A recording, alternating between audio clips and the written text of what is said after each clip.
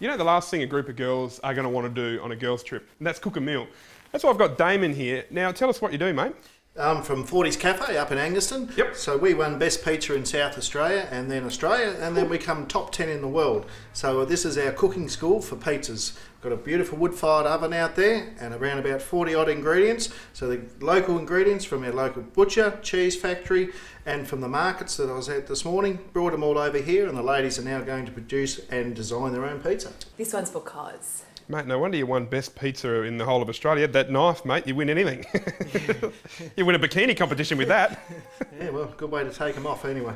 Damon, I can't help but notice, mate, there's actually banana on that pizza. Have you completely lost your mind? No, this one is a beauty, Cosi. This one is Nutella-based banana, and then we've got some brownies here. Oh. When it comes out of the oven, we're going to put some bacon, crispy bacon, Yeah. the brownie, and then it's going to be finished off with some Baileys. Baileys? A Bailey sauce. You're going to find me curled up in that wood oven in a minute. Yeah. All right, we'll bung it in. These wood fire ovens, we've had this one going for about 3 hours. Yep. We've had the bricks nice and hot, so now it's time to start cooking the pizzas. Here we go, ladies, your dessert pizza.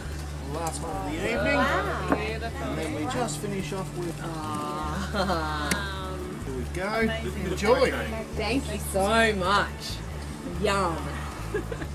Delicious. It's fantastic. Game, set, match. Well played. 3 votes.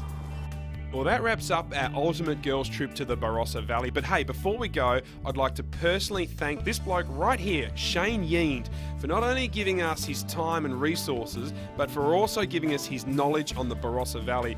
The same actually goes for Simon Tanner, great Barossa Valley ambassadors. Thank you.